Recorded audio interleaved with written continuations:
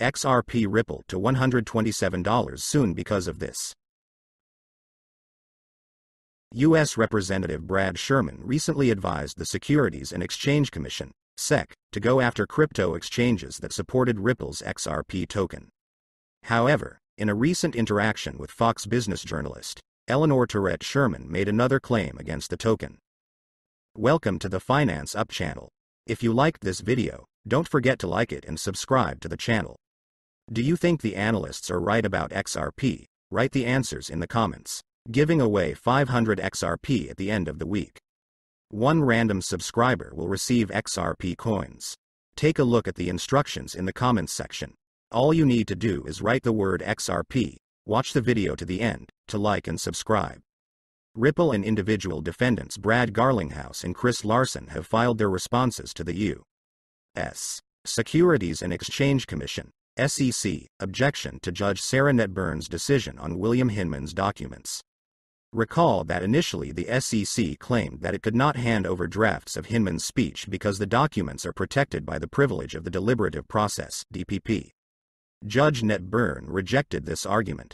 After the court's decision, the SEC also filed another motion, arguing that Hinman's documents are protected by attorney-client privilege. The Securities and Exchange Commission claimed that Hinman had received legal advice from the commission's lawyers before drafting the speech. That motion was also rejected by Judge Netburn, who later criticized the SEC for its hypocritical tactics. As a result, Judge Netburn has already ordered these documents to be provided 3 times. Despite these rulings, the SEC still objects to the order, but to Judge Torres. According to the commission, the court made a mistake in its decision. According to Ripple, the SEC wrongfully objects to the decision because it cannot show obvious errors in any of the decisions. The SEC actually acknowledges that Judge Netburn correctly understood the law on these issues by outlining the legal tests in almost identical terms and referring to the same authority. He disagrees only with the actual conclusions of the court and the natural conclusions from them, reads an excerpt from Ripple's response.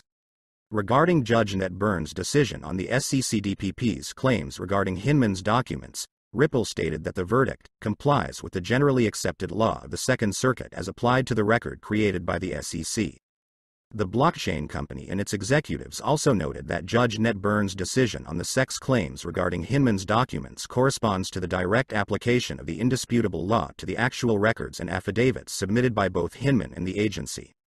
In addition, Ripple criticized the SEC for changing what was said earlier, as it considered it appropriate to prevent the transfer of drafts to the company. It is noteworthy that the SEC claimed that Hinman's speech in 2018 was his personal opinion and did not reflect any of its policies. However, a year later, the SEC made a U-turn, saying that the speech was a guide for market participants.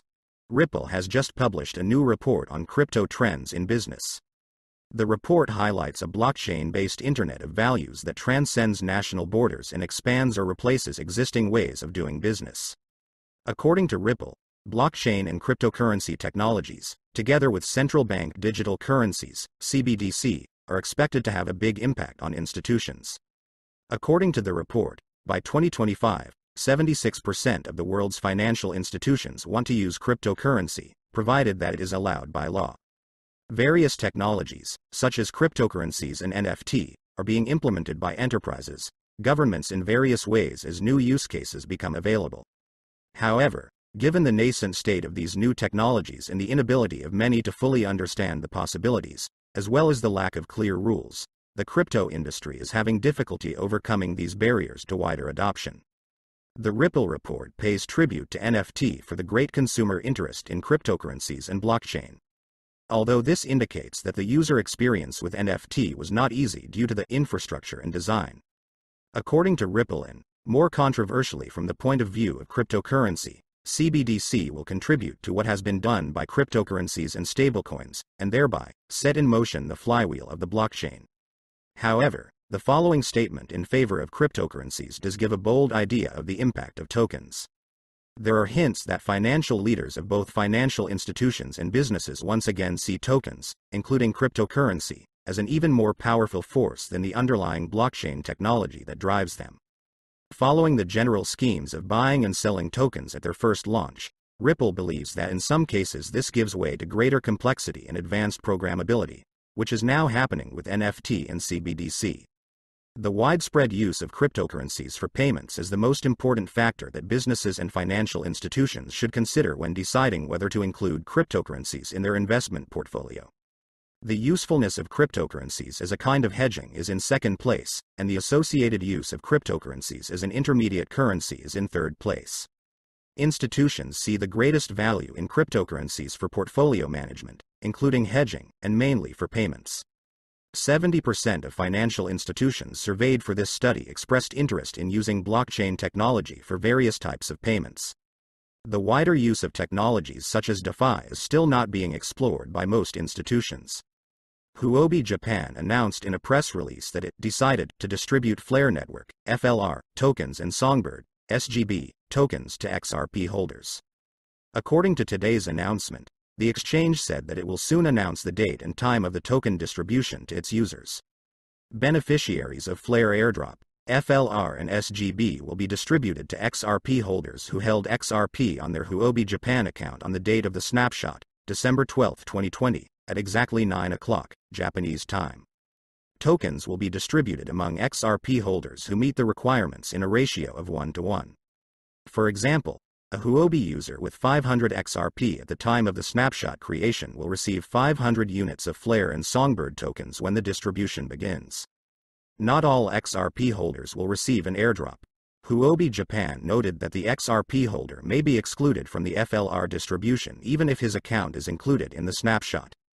Some circumstances that may exclude some Huobi XRP traders from receiving FLR rewards include customers whose accounts were cancelled or frozen, customers who made a trade during the snapshot, and customers whose deposits were not reflected during the snapshot. In addition, Huobi Japan has stated that it will not distribute FLR tokens to users allegedly involved in fraudulent practices. Flare Network Token Distribution. The distribution of FLR and SGB tokens has been the main topic of discussion for more than a year. It is worth noting that airdrop is a method that the Flare Network team wants to use to distribute tokens of their ecosystem. The current price of XRP for today you can see yourself on the screens, and the trading volume for 24 hours is $1,294,436,065 US. We are updating our XRP price in US dollars in real time. XRP has dropped 4.08% in the last 24 hours. Do you think XRP will be able to win the court and restore its former price? Write the answers in the comments. That's it for today. Thank you for watching this video to the end. If you liked it, then don't forget to like it and subscribe to the channel.